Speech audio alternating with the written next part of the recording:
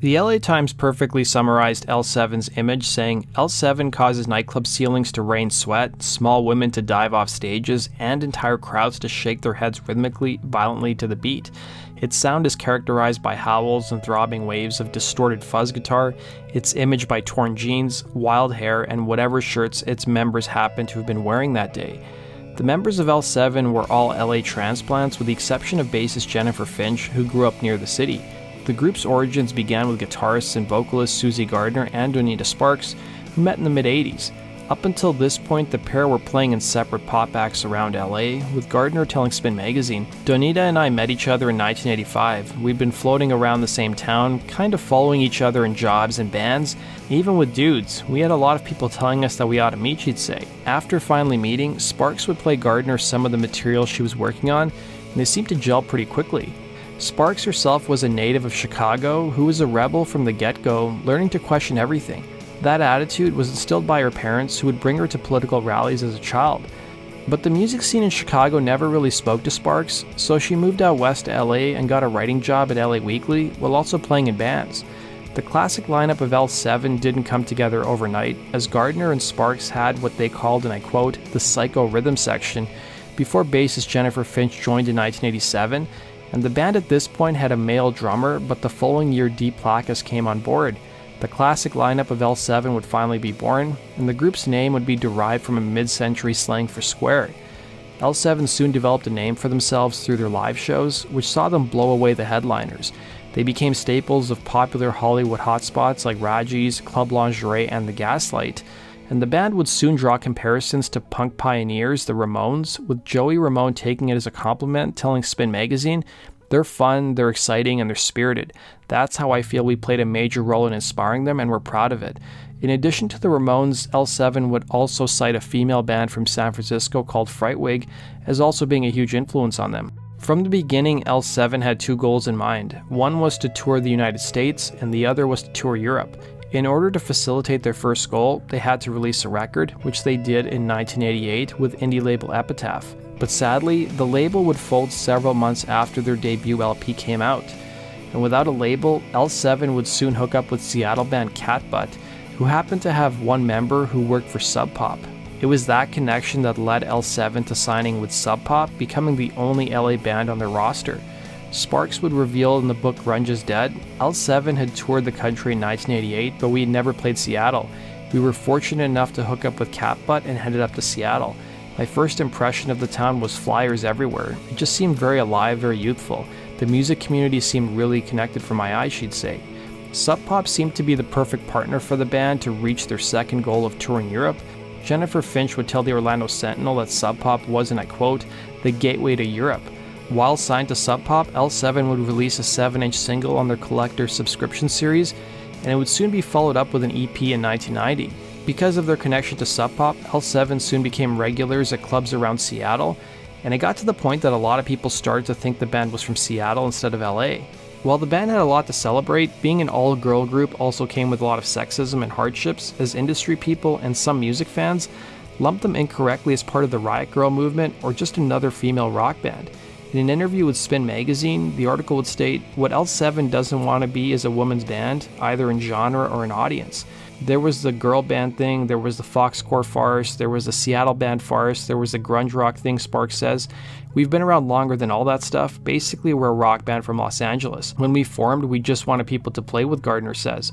"We didn't care what set of organs they had, we just wanted to effing rock." The band members also weren't immune from misbehaving music business types, as one promoter sexually harassed one of the members, resulting in the band going to the bathroom in his hat. In the book Grunge is Dead, L7 would take a shot at the feminist Riot Grrrl movement, with Sparks saying, "We're not a Riot Grrrl band. I remember once seeing one of the bands passing out flyers, but not passing out any flyers to men in the room. Other than that, I don't really know completely what their agenda was. It was never really my bag."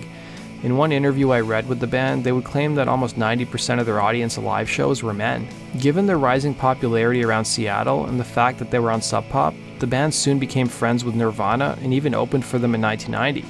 This was during the time when Kurt Cobain and company were being wined and dined by record labels while they were road testing songs including Smells Like Teen Spirit. Nirvana drummer Dave Grohl would tell Rolling Stone, One of the first people to say they thought Nevermind was going to be huge was Donita Sparks of L7, and I didn't believe her. I was going, there's absolutely no way. While the band was no stranger to major record labels and entertained their fair share of offers, there were several problems. One was that labels had no clue how to market L7, and the other was that by signing to a major label, they may lose their credibility, creativity, and identity. Following their stint with Subpop, they would sign with Slash Reprise Records, with Finch telling the Orlando Sentinel, "At the top of our agenda was distribution, and we've run into problems with both of our previous indie releases. Slash acts as an indie, although they have major distribution," she would say. For their next record, the band would relocate to Madison, Wisconsin, and record with Nirvana Smashing Pumpkins producer Butch Vig for their first release with Slash Records. Madison was chosen to get away from the distractions of big cities like New York and LA. The resulting album would be 1992's Bricks Are Heavy, which would be a career high for the band and produce their biggest single with Pretend We're Dead. The album would peak at number 160 on the Billboard charts, and Sparks would tell Spin magazine the origins of the song, revealing, "I was in my apartment in Echo Park listening to the cassette I'd made, trying to write some lyrics. I was heartbroken at the time. I was actually devastated. And the first thing that came to my mind was, I just pretend that you're dead. And I didn't mean it in a malicious way, not like I wanted him dead or anything, but I truly felt the only way I could get through this was to pretend this guy was dead." And then it became kind of a commentary on Reagan-Bush era apathy, she'd say. In a separate interview, Sparks would tell Louder Sound, looking back at the band's big break with Bricks Are Heavy, "We were just like slugging it out in the underground in LA for many years. By the time it hit, it was just like about effing time. We had peers that were getting signed and stuff too, so it felt like we were sort of pranksters from the underground, the underdog band," she'd say. Not everyone though was celebrating L7's jump to a bigger label, with Finch recalling to the Orlando Sentinel, "We'd been around for so long that we had a strong fan base that's really on our side. But there's been some problems with Maximum Rock and Roll, an alternative scene magazine.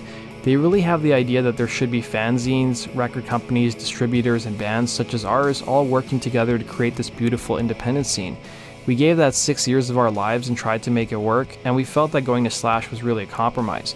It was really difficult for us. I think we've become a better band and a little more diverse, but I certainly don't think that we're churning out upper echelon mainstream hits," she'd say. Slash Records would offer L7 some big-time touring opportunities, opening for the likes of the Beastie Boys, whose crowds were sometimes less than receptive. The promotional tour for Bricks Are Heavy landed the band in hot water across the pond in the UK. During an appearance on the UK variety television show The Word, Sparks would drop her pants during the band's performance. The day L7 appeared on the program, the show presented a bare butt competition and secretly recorded guest Oliver Reed, who was drunk in the green room. Sparks was angry at the show's treatment of Reed and dropped her pants on TV, telling Louder Sound, "That was a really long day. The other artists on the show were cool, but I thought it was a bit mean-spirited the way they had a hidden camera on Oliver Reed's dressing room. I don't know, parts of the show seemed slightly mean-spirited, and I wanted to F shit up." In the summer of 1992, L7 would perform at the Reading Festival. That year, L7 performed on a Sunday, which was mostly made up of so-called grunge bands or alternative acts, including the Melvins, Screaming Trees, Mudhoney, and Nirvana, and the news surrounding the festival was heavily dominated by the birth of Kurt Cobain's daughter and the health of Nirvana's frontman. According to the Guardian newspaper, there were conflicting reports over exactly what happened that day during L7's performance. According to one review by The Independent, it claimed L7 was pelted with mud for, and I quote, "apparently for the crime of not being men," but the story doesn't seem to check out, as Mudhoney, who played the same day, were also hit with mud. Most of the other stories claim that the band was having technical difficulties with their audio and onstage equipment. As a sign of protest, frontwoman Donita Sparks would remove her tampon on stage and throw it into the crowd. It was during the same time period that L7 started championing a number of political causes, including reproductive rights and protecting the environment, the later of which earned the band a lot of death threats. Sparks would tell Spin magazine that their activism soon fell by the wayside later on in their career, as a lot of press interviews focused solely on their political opinions instead of their music. 2 years after Bricks Are Heavy was released, the music scene had changed. Nirvana frontman Kurt Cobain was dead, and a new era of bands were taking over, including Green Day, The Offspring, and Britpop. The years on the road promoting Bricks Are Heavy took a heavy toll on L7, with drugs and alcohol soon becoming the main focus of a lot of the band members. In 1994, the band would release a much darker album, Hungry for Stink, and Sparks would look back at the album telling Louder Sound, "Hungry for Stink is darker. I think I was in a bit of a mood at that point. I was just in a dark place. That is reflected on songs like Baggage and My Sanity, and it's not a super joyous album. We've always been a band that had shit going down even when things were on the upswing. By 1996, bassist Jennifer Finch would leave the group, and she would attribute her exit to financial disagreements, concerns with her health, in addition to dealing with the loss of her father. By 1997, L7 would be dropped by Slash Records. The band once again went the indie route, forming their own label called Wax Tadpole.